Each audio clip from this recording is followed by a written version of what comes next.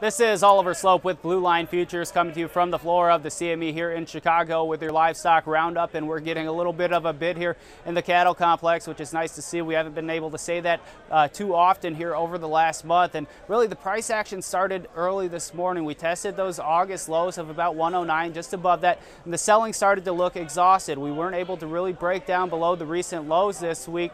Sellers stepped aside. We started to see some order flow come into the market where we got big volume upticks, followed by low volume trickles down, big volume upticks, low volume trickle down, and then later in the afternoon, obviously, we saw heavier volume come in on the buy side, which is very encouraging here for the bull camp and making the case for a near-term low here. Cash market coming in between 116 to 118, I think stabilizes the market as well. The big technical barrier going into Friday session for that June contract, 112.65. If we can close the week above here, I think there's room for this market to work higher.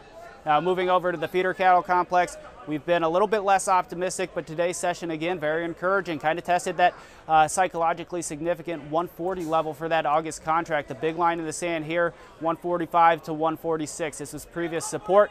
Now becomes resistance. If we can achieve consecutive closes out above here, there's opportunity for this market to continue higher into next week's trade.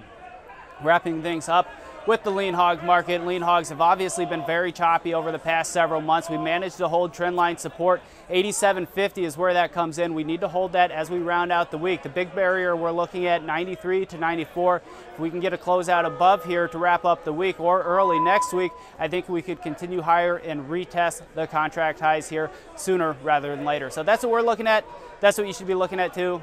This has been Oliver Slope with Blue Line Futures from the floor of the CME.